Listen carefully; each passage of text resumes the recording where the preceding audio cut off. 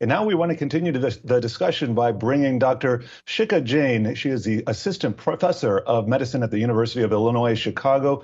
Thank you for joining us here today, Doctor. And you were just listening to Anjali talk about the hospitalizations ticking down. I'm just wondering, what is the state of the hospital system in the U.S.? How overburdened is it? How much capacity is there? Also recognizing it varies by region. So it's really important to remember, Jared, that right now we're in a very different place than we were 2.5 years ago when the pandemic first started. Not only do we have a very high number of COVID cases, we also have people who delayed their medical care for a significant amount of time because people were avoiding hospitals and clinics when we didn't know much about COVID and when we were trying to really get the pandemic under control. Now we're at a point where we have COVID patients. We also have patients with other medical problems. And then we have an immense amount of people who have left the healthcare systems because of burnout, because of work conditions that they're not happy with, because now healthcare workers are getting sick with COVID. So our hospital systems are really overrun. Even though our COVID numbers are starting to come down across the country, the hospitals are still bursting at the seams and are very overwhelmed because of this kind of multitude of factors that are impacting hospital systems' ability to treat patients effectively. Doctor, do hospitals currently have the necessary inventory for treatment that we do know with the COVID-19 pandemic and what we've seen in the different variants? The treatment and the efforts there have been critical for them even being able to mitigate some of the more severe symptoms if a patient is hospitalized. I think it really depends on where you're looking in the country. There are places across the country that are having monoclonal antibody shortages, that are having drug shortages, that are having other supply shortages. We know that there are blood supply shortages across the country. So many hospitals are struggling because they do not have either the supplies or the medications they may need because of the really big strain that is happening to our healthcare systems. And so it's impacting care not only to COVID patients, but also impacting the medical care being provided to people with non-COVID related symptoms and disorders.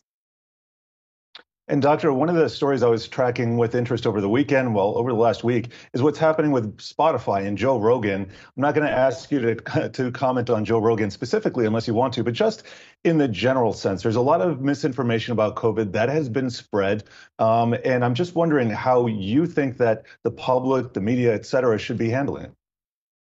I think it's really sad that we've gotten to this point where we have gotten to a point where people are taking opinions and trying to pass them off as medical fact. You know, as the famous Neil deGrasse Tyson has said, the good thing about science is it's true whether you believe it or not.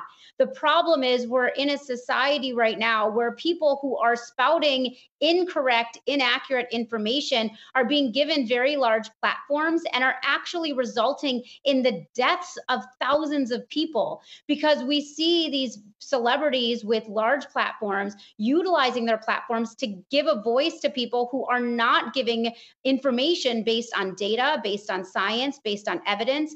And by having these conversations where you give a similar voice to people who don't have the evidence and who are spreading dangerous lies, to be perfectly honest, it's really impacting public health, it's impacting communities, and on a real basis, it's impacting people's lives and their ability to survive a pandemic. So I think it's really unfortunate that we're at a point where there are people out there who are spreading misinformation. They may not be doing it with the desire to hurt people, but what they're doing is they're giving a platform to people who are providing inaccurate information. And we're at a point where we should be trusting our scientists, trusting the people who have the evidence. And it's not a, well, we should hear all opinions type situation. There are facts and then there are opinions. We need to be using facts and data and science to be driving decisions, not opinions of people who don't have the expertise to really give an opinion based on science and data. So I think it has been very dangerous giving people a platform when they are spouting misinformation that's killing people.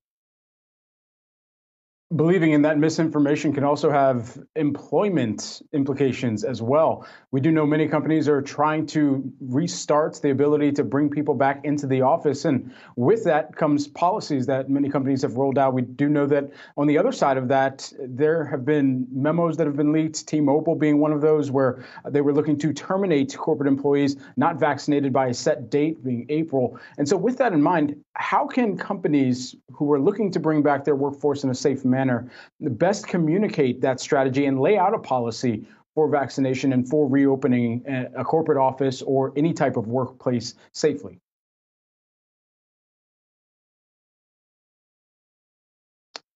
I believe we may have like lost yeah. Dr. Did you lose Oh, me? I'm Am sorry, I back? Doctor, you froze there? Yes, you are back. Yeah. Go for it. Okay, sorry about that. I don't know what happened. So I think it's important to emphasize the messaging that vaccines are safe and they're effective, and people are asking to be taking the vaccines to protect their coworkers. You want to keep businesses open. People need to be vaccinated to protect each other and to protect the businesses. So the vaccine, while people feel it's a personal choice, remember your vaccine status will have a direct impact on people you come into contact with. And you getting COVID and spreading it to other people may result in your business getting shut down. So getting the vaccine should really be a way to keep businesses open and to protect your friends, your family, and your coworkers. So it should be required. If you're going to be working in spaces with other people, you need to be vaccinated to protect them and to protect the business. Well, we always appreciate it when you stop by here with your mountain avalanche of facts. Dr. Shikha Jain, Assistant Professor of Medicine at the University of Illinois, Chicago.